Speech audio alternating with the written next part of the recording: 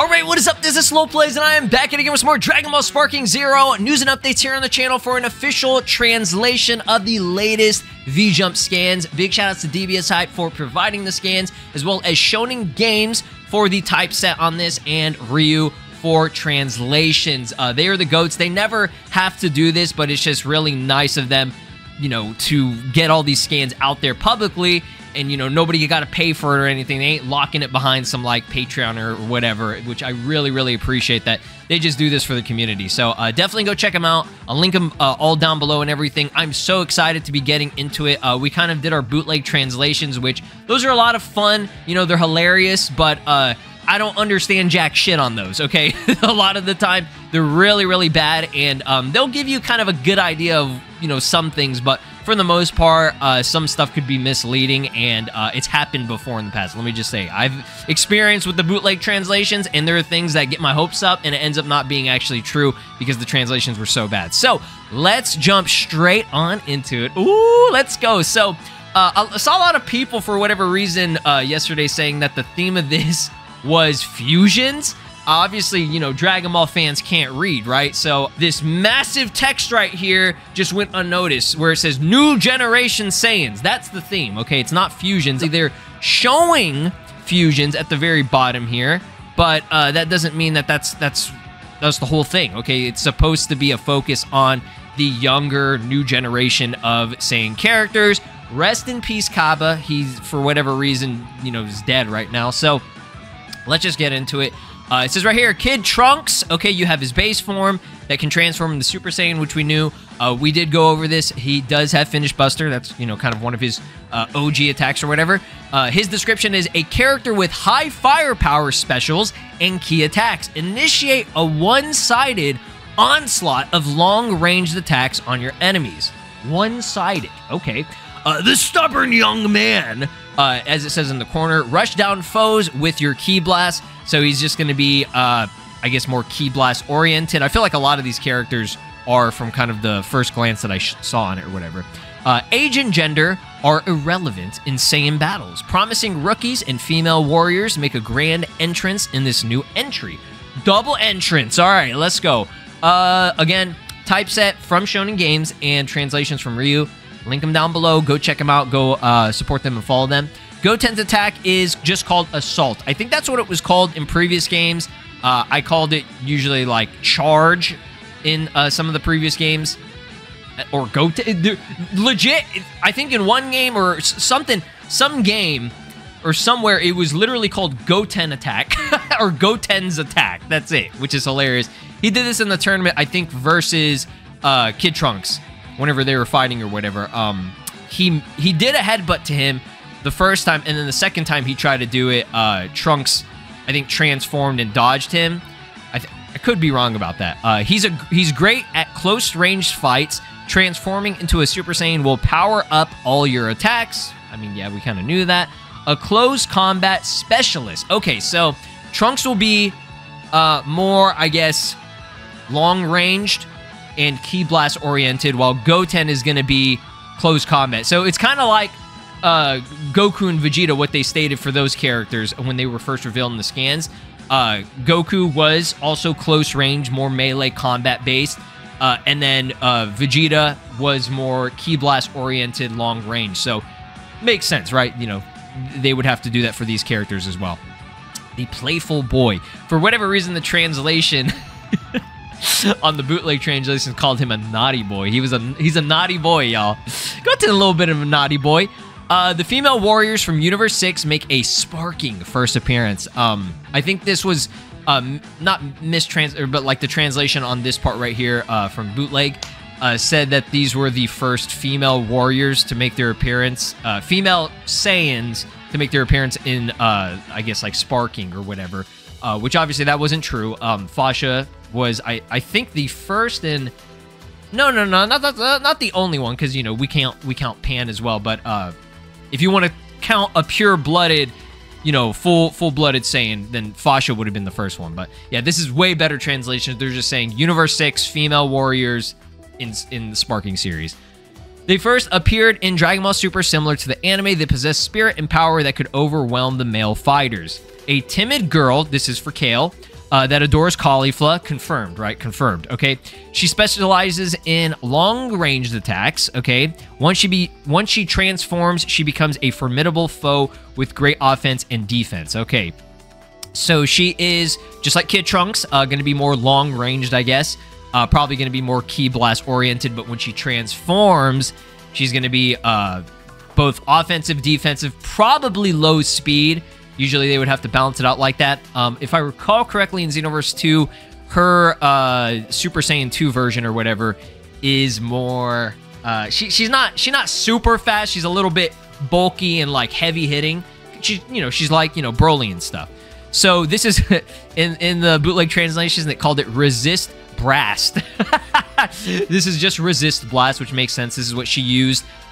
She tried to attack Goku, if I recall correctly, while Caulifla and Goku were fighting.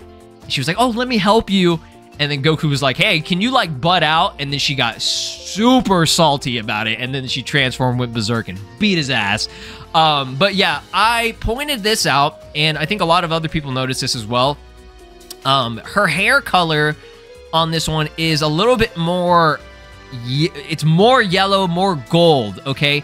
And I saw some people trying to be weird about it and be like, it's just bad quality scan or whatever. I'm like, boy, like, look at Kefla. This is part of the same exact scan, and Kefla obviously has green hair, okay? She obviously does not. This is like more of a gold yellow. It's a lot closer to what Caulifla has, okay? It's not exact, all right? This one, regular Super Saiyan has usually got like a more orangish kind of gold, while this one, you can definitely see it's got a little bit of green, like it's like a little yellow-green, okay? This could be just regular Super Saiyan Kale.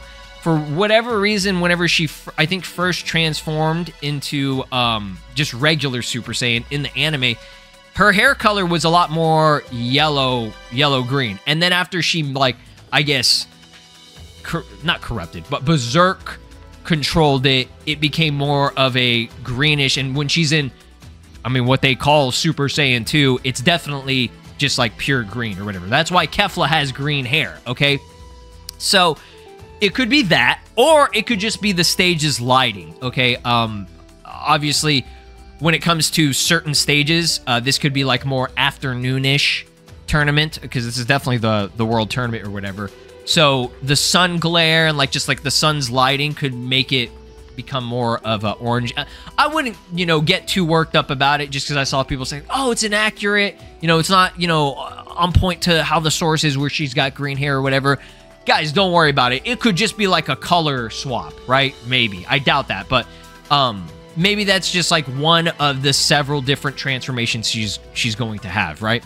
But her base form looks fantastic with the resist. They made this look way better in this game than in Dragon Ball Super. Obviously, whenever it was in Dragon Ball Super, the art style and everything did not look all that great, okay? Let's move on to Caulifla here. She's seen as a leader to her gang of delinquent Saiyans. Her abilities were already impeccable in her normal state, but after transforming into a Super Saiyan, her special attack firepower skyrockets. So, what does it says right here? In this issue, we'll cover these young Saiyans with bright futures ahead of them. We'll explore a little typo there. Everything from the foundation of this new generation to their unique traits from the source material. So she does have confirmation Crush Cannon. I don't know what exactly if that's Crush Cannon up there or if that's Double Crush. I don't know. The Xenoverse 2 kind of didn't make up moves, but like gave him like really cool names or whatever. That looks like Super Saiyan 2. Just because it could just be because of the hair physics, how it's like flying up, but I can definitely see she's got one bang here. And I think Caulifla in Super Saiyan 2 normally has like one bang and then maybe like one on the side. But yeah, that looks like Super Saiyan 2. I saw some people saying that Caulifla looks kind of weird. Yeah, she does look a little bit weird. I'm not gonna lie, just a little bit. I mean, all of them kind of like Trunks, just a little bit kind of looks weird. Especially right here, he looked kind of freaky. Like his eyes. I don't know, something about it is like, it's throwing me off. It doesn't look bad necessarily. They just look a little bit odd. But maybe it's just because I'm not used to seeing, you know, these characters in this specific style for Tenkaichi. But I don't know. I'm not gonna, you know, criticize it all that much. You know, I think they look good overall.